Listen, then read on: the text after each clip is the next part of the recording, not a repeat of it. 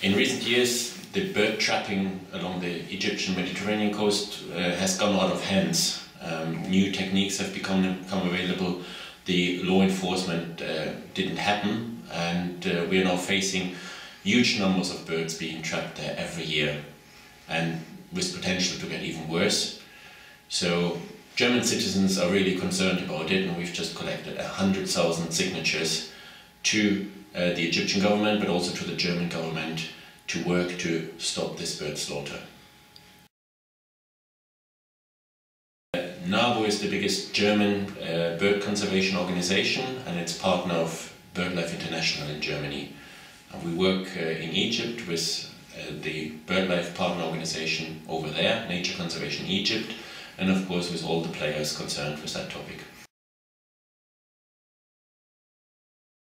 This meeting at AEWA is really important to bring together all the stakeholders who have an interest in the topic and who have tools and possibilities to change things. So we're very glad that we have lots of representatives from Egypt here, from the government, but also from NGOs in Egypt. And we're very happy that we have somebody to talk to and somebody we can work with to tackle the problem. I think this meeting is very well placed to decide what needs to be done to stop the unsustainable bird slaughter or bird catching in Egypt. And there have been made very good proposals, and I hope we can agree on them now. The first step is obviously to get our facts and science right. As we've noticed, for years nobody has ever checked anything, and the reports we get is that things have gone completely out of hand. We have to check that. We have to find out which species are really endangered because of the practices going on there. That's the first step. The second step is also we have to establish what is actually legal, what is illegal, and is the problem that the laws are not good enough, or is the problem that they are not enforced?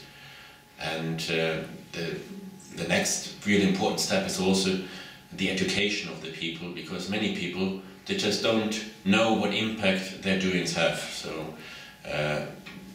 they see lots of birds, they catch a few of them, but they don't know that many other people do the same, and there's actually a limited amount of birds. And this is something that has to be addressed, and I'm very glad to see that our partners in Egypt also see it that way. So bird migration and killing of migratory birds is definitely an international issue where we have to work together. So we can't do it without people in Egypt, in Libya, in the countries where this particular problem is happening. But we also need to work with the people from the countries where the birds are actually coming from, and not forgetting that there's bird killing, legal and illegal, also going on in our countries.